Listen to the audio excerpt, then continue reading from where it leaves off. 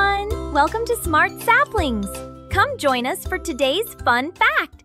Hey there, curious kids! Get ready to travel way back in time to meet a super-duper long dinosaur!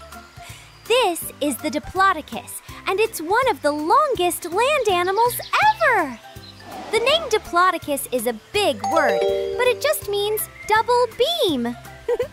That's because of the special bones under its tail that look like two beams stuck together. Can you imagine how long a Diplodocus was? It was as long as 3 school buses lined up in a row. That's a whole lot of dinosaur. Its super long neck was like a giant flexible straw. It used that neck to reach up and munch on the tastiest leaves at the very tippy top of tall trees. But what about its tail? It was so long and thin at the end, it was like a giant whip. It could crack its tail to make a super loud noise to scare away bad guys. Whoosh! Diplodocus was a gentle plant eater called a herbivore. It loved to eat ferns, bushes, and all kinds of green plants. No meat for this guy. The Diplodocus lived a long time ago during a period called the Jurassic.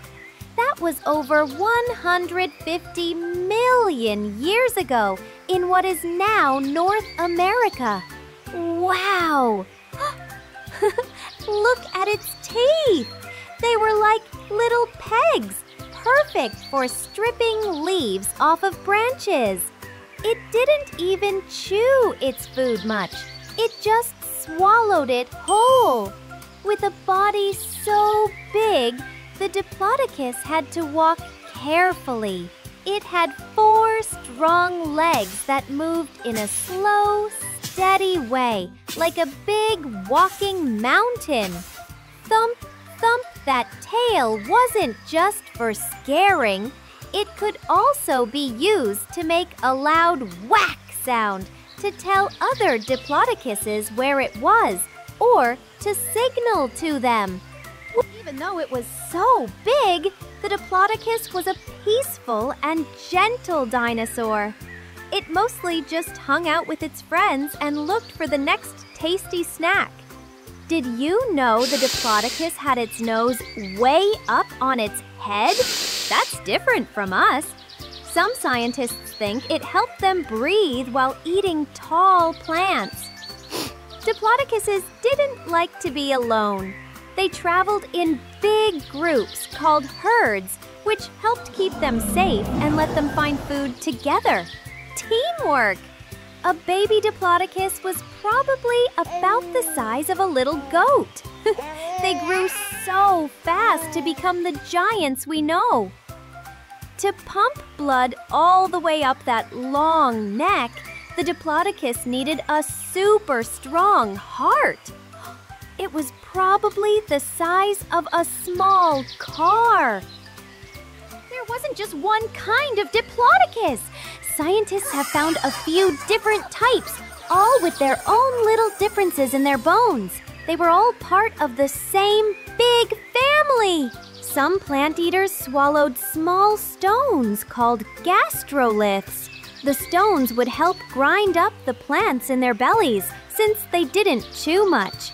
The Diplodocus lived with other famous dinosaurs like Stegosaurus and Allosaurus. They all shared the same big, beautiful prehistoric world. Phew! What a journey! We learned that Diplodocus means double beam. It was as long as 3 buses, had a super long neck, and a whippy tail. So many amazing facts! Thanks for learning with us, little explorers. Keep being curious and keep exploring the amazing world of dinosaurs. Bye-bye for now. Thanks for watching, friends. What should we learn next? Tell us. And don't forget to hit subscribe.